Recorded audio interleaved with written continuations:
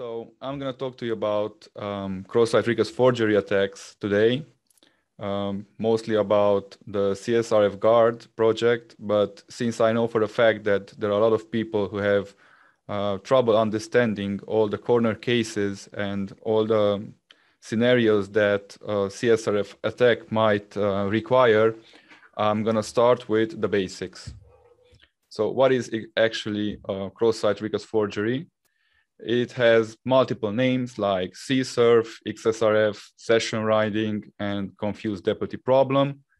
It is a type of attack where a user is tricked into unknowingly submit a malicious request on a website where he has privileged access to. And the requests are, it's really important, are made blindly on behalf of the victim, inheriting its identity and privileges.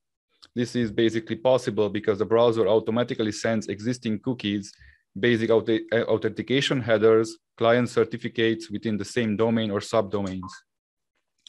If a cookie is actually set to a top-level domain, then it will be shared with all its subdomains, but it's important that it does not work the other way around. There's another subset of CSRF attacks, which is called login CSRF, where an attacker actually tricking a user into logging in to a website using a predefined set of credentials so that later on an attacker could review the activity log on his machine.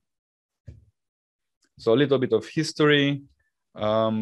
Actually started, the first attacks were identified in 2001, but the major or more famous ones were started between 2006 and actually towards 2013.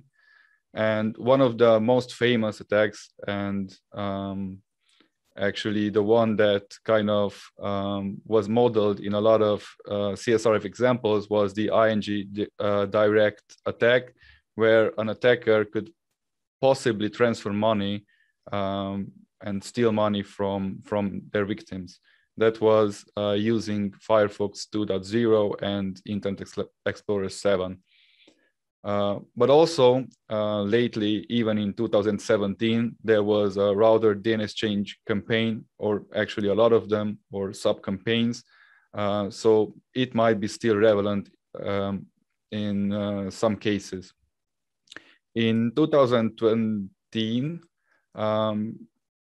CSR vulnerability costed around $5,000 on bounty platforms, but nowadays, in many of the cases, people consider the severity rather low.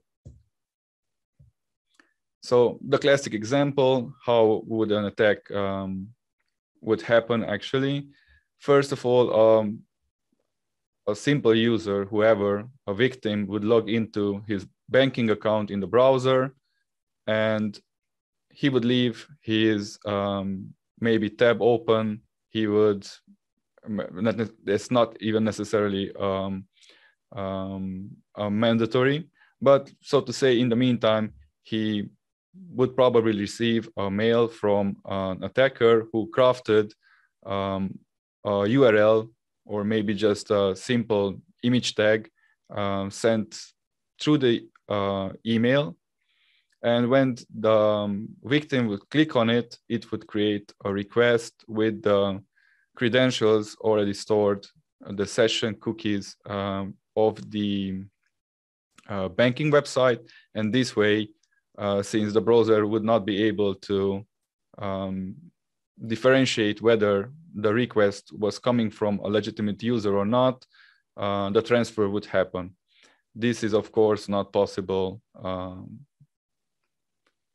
lately at all. So maybe another more recent example would look like this one, which was the Navidad infection chain. And actually it had a new version of it, an attack that happened in Brazil in 2020, Q4. And there were even some cases in the first quarter of this year. So there would be, again, some kind of a malvertising or a compromised website or some social engineering, an attacker would send some links to a specific user. And if the user would be logged into his router, then first those scripts would try to guess the IP address of the routers. If for some reason there would not be an active session, then it would try to guess the credentials required for that specific router after identification. And since a lot of people uses default passwords, they might be able to just do that easily. Then with the CSRF attack or another one, actually they could change the DNS settings, the domain name server settings within the router. And that would result in quite a serious attack, because everyone who would join that same network, when they would try to access services known by them, they might be redirected to a phishing web server where actually the attackers could steal their credentials, and they could just redirect them to the original sites. So they might not even realize what happened. So you might ask, whether is that really simple, and why not? Because actually there is the same origin policy that was introduced in 95 by Netscape Navigator, which basically permits scripts to access data from another page only if they share the same origin. The purpose of this policy, obviously, is to prevent malicious scripts from accessing sensitive data from another web page. And it is worth mentioning that the same origin policy only applies to scripts and fonts. And writing data is still permitted in certain cases. And just to have an idea, our origin is, this should be visible, just a sec. Consists of the scheme, a host, and a port. But it also worth mentioning that there are some special cases like Internet Explorer, which doesn't consider the port as part of the origin, or if the site is within a trusted zone, then those sites can communicate between each other. So how can you relax the same origin policy? There is the first of the options is the cross-document messaging. This is not that widely used. The main idea in this case is that the receivers need to set up event listeners for the message string. And normally, if you would use something like this, it would require on the client side, on the server side, on the receiver side actually, to check for the origin headers. There's also WebSockets. Again, the SOP is not applied to WebSockets. And it's worth mentioning again that the origin header, which is part of the forbidden headers list, which means that scripts cannot actually modify it or set it explicitly. The browser makes that implicit for every connection request. Again, this is something that usually people don't really care about or don't really know about. And even in this case, you would need to check or validate the origin against a whitelist before accepting a connection. Moving forward, there's also another historical way of, let's say, working around the SOP, which is JSON-P, JSON with padding. Since by default, scripts are allowed to be loaded from other domains, this could work, but it means that the server endpoint must accept a client callback parameter and return the data wrapped with that function. So for an example, if the client would make a request against the user's endpoint, he would need to provide a JavaScript function as a callback, and then the server would wrap the data and would send it back that way. So the JavaScript would be executed. Of course, this is not a really good idea from a security point of view, so make sure you don't use it. So the question is, are there anything else? Yes, of course. This is the cross-origin resource sharing, which allows restricted resources on a web page to be requested from another domain. Asynchronous JavaScript requests are forbidden to make course requests by default because of the same origin policy. And the browser and the server decides with the help of the course whether a request is safe to be served or not. For requests with possible side effects, the browser automatically sends a pre-flight, an option request, to check whether the real request should be allowed to be sent or not. So when it's considered to be safe, those are the simple requests, and the conditions for a simple request are that the HTTP verb must be one of those three, like get, head, and post. There shouldn't be any custom headers present. The content type of the request should be one of those three, like URL encoded, form data, or plain text. And if the request was made using an XML HTTP request without sending credentials, and no event listeners are registered to read the response. So basically, if an event listener is registered to read the response, or it is added by a JavaScript logic in the meantime, or to monitor the response or the upload, or a readable stream object is used, then this request will be blocked. Some browser will trigger a pre-flight check even if any of the permitted headers contain non-standard values. So for example, if you would say you would give a value for the content type, something else than, I don't know, maybe a random value. I believe this is how some of the browsers, for example, on iOS work. So what are the server-side headers that are required to actually enable course?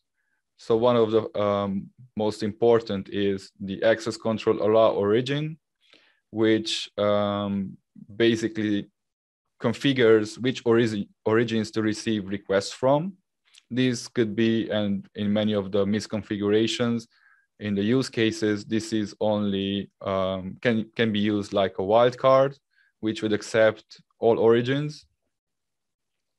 There's then the access control allow credentials. This decides whether sending credentials are allowed. Like I said, session cookies, basic authentication, client certificates, and so on. What kind of headers are allowed, custom headers, in case of course requests, and what kind of headers will be sent back to the clients. There's also another one, access control allow methods, which decides which HTTP request type verbs the server accepts in case of a cross-origin request. It's important to mention that browsers now are requesting that if the credentials header is set to accept passed-in credentials, then you are not allowed to use the wildcard character in the origin, basically for security reasons. Now, some real-world examples of CSRF attacks, and yeah, basically the payloads of them. The first that you can see is against TP-Link routers.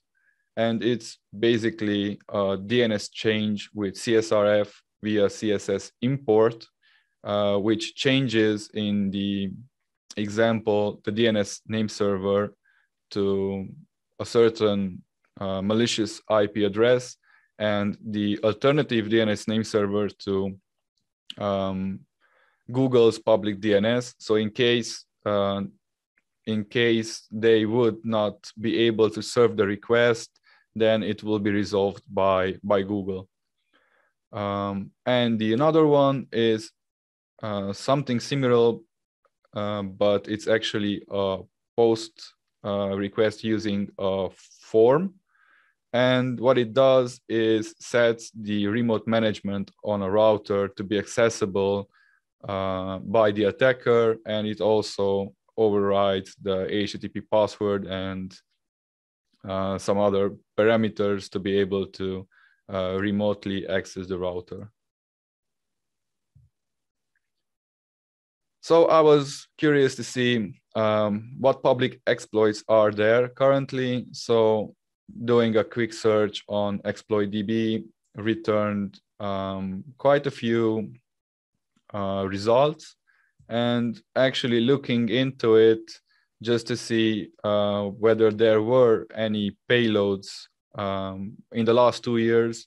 It seems that based on my query, there were around 123 exploits made public on the ExploitDB. So the question is how to prevent it, right? So let's see. The first and most recommended way of prevention usually is synchronizer tokens. This is actually what is implemented within the CSRFGuard.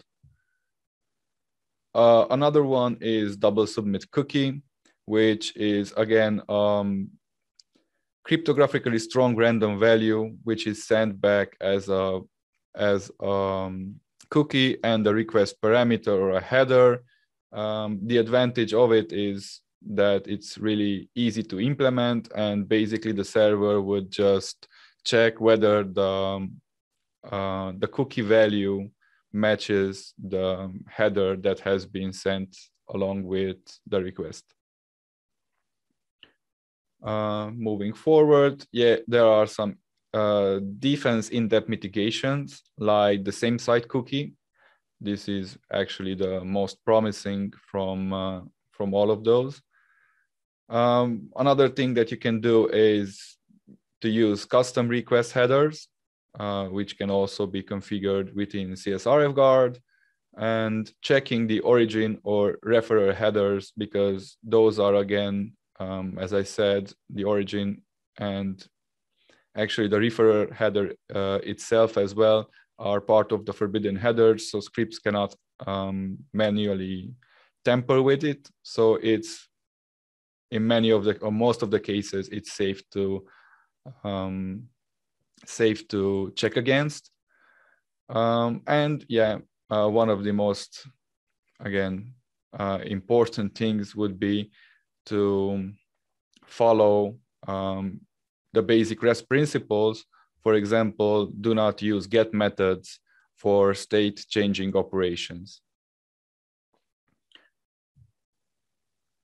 And one of the prerequisites of CSRF mitigation techniques is not to have cross-site scripting vulnerabilities within your application, because that way an attacker could defeat all the mitigation techniques. This could also depend, if you can configure all the major attributes within CSRFGuard, then it will be slightly harder to do so, but still it can be done. So the same site attribute, that's basically a game changer, because it allows restricting the cookie context to a first party or a same site context. It can have the following three values. LAX, when cookies are not sent on normal cross-site requests, but are sent when navigation to the origin site happens. So this is rather for top-level navigation and only accept safe methods, which are get, head, options, and trace. There's a more strict version of it when the cookies will not be sent along with the request initiated by a third-party website. This practically means that if someone would send you a link, let's say on private message channel or so, if you would click on it, you would be redirected to the particular site that you might be logged in, but it will show you as if you were not. You would need to do a reload or refresh in your browser to be logged in. And the third option would be none. Well, that's basically how the internet worked for a lot of years right now. And that basically means that the cookies are being sent in all contexts. There's also a few new requirements with regards to this non-flag, is that it must be accompanied by the secure flag, otherwise the cookie will not be sent. If a server omits sending this attribute, some browsers will default to lax after 2 minutes when the cookie was created. And actually, this is something pretty new that was introduced in 2020, I believe, by the Chromium project. And since then, other browsers are starting to default to that as well. So for example, right now, if you would be using Chrome, then this is the default that you would see in your browser. So when you would need CSRFGuard then? Well, there are a couple of use cases. One would be when you need to support users with older browsers, for example, Internet Explorer, which still has like 1 year to live. And basically same site is not supported at all in Internet Explorers. Or if you have endpoints that enable state-changing operations through GET methods, or you are using a framework, maybe even in legacy code or so. I've seen quite a few examples like this, where the framework permits HTTP verb interchangeability. So basically there, the logic is when you invoke a GET method, it automatically delegates to a POST. So basically they are interchangeable. And another use case is when you might need to disable the same site attribute is when you integrate with third-party services. For example, if you would use authentication via SAML and the identity provider is on another domain or so.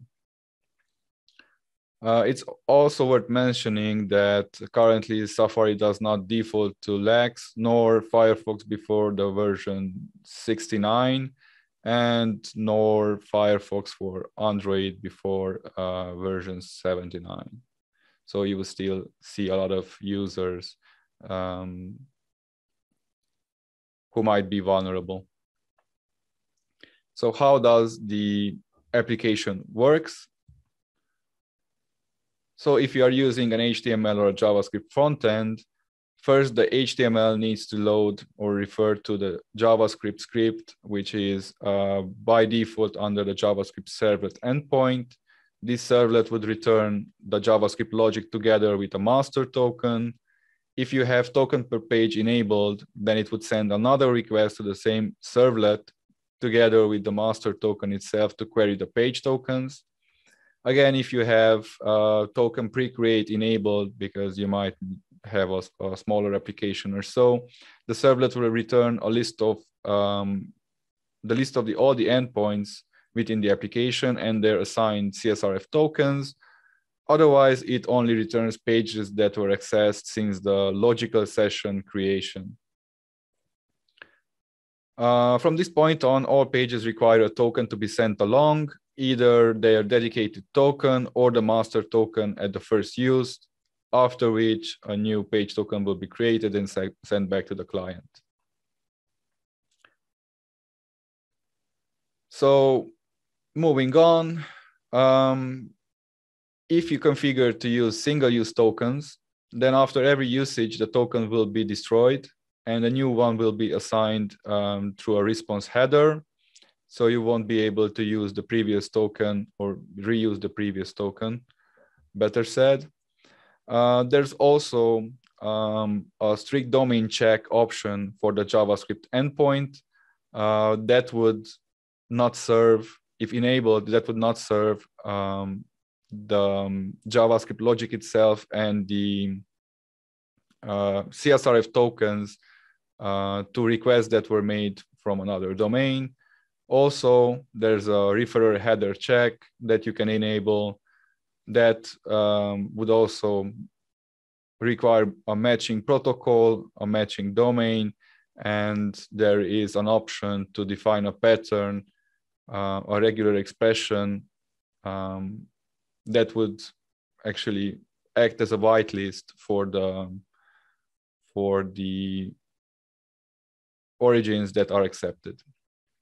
Besides that, there's also JSP taglib support, in which case tokens are injected on the server side, and you don't need to use the servlet for the JavaScript anymore. And actually, it would also give you an error of 400 if you are trying to do that.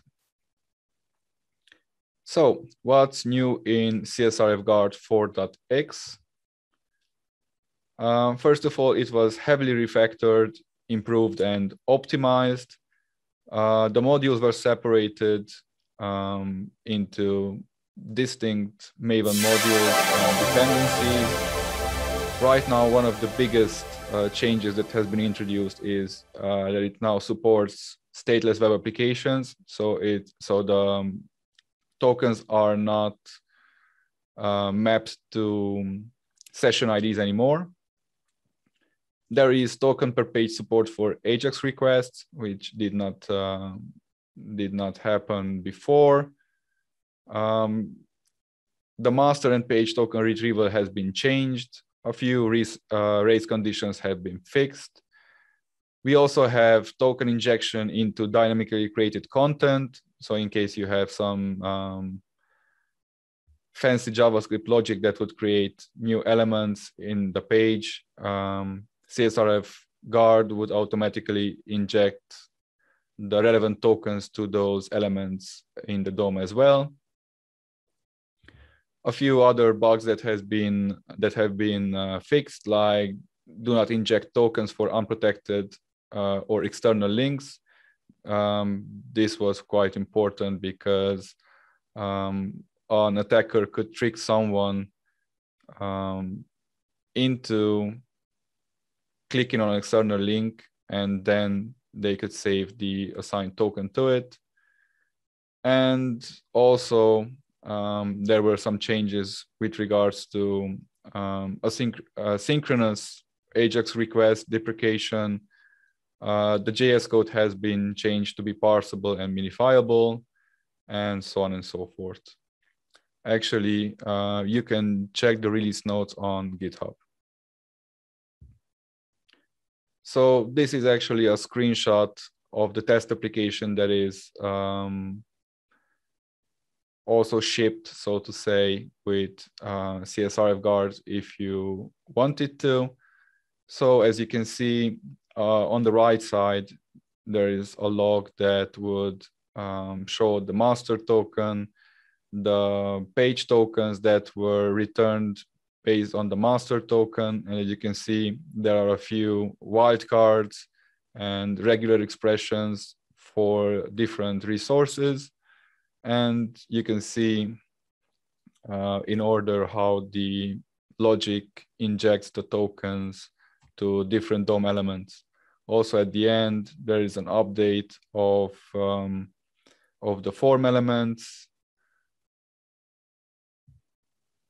And then another screenshot with the GSP tech support. I just wanted to show this one, that it doesn't do any requests in addition to the JSP itself. And even though the injection has already happened on the server side, this is really convenient and actually more secure. So yeah, basically that's the main flow that I wanted to show you. So I'm gonna just jump to some conclusion and recommendations. Yeah, so for developers, it is recommended to disable CORS or to configure very strict rules. For it, use the same site strict or lax. If required, to consider use 2 sets of cookies, one for general access and one for sensitive actions. I believe this is how Amazon does lately. Make strict assertions on the content type, require user input or confirmation or re-authentication or any kind of captcha for critical functionalities. Do not accept GET HTTP methods for state-changing operations. Consider revoking access from users with old browsers based on the user agent, for example. Prevent cross-site scripting. Make sure that you have strict content security policies like script source and connect source, which would prevent loading scripts from other domains. And use anti-CSRF solutions like CSRFGuard if necessary.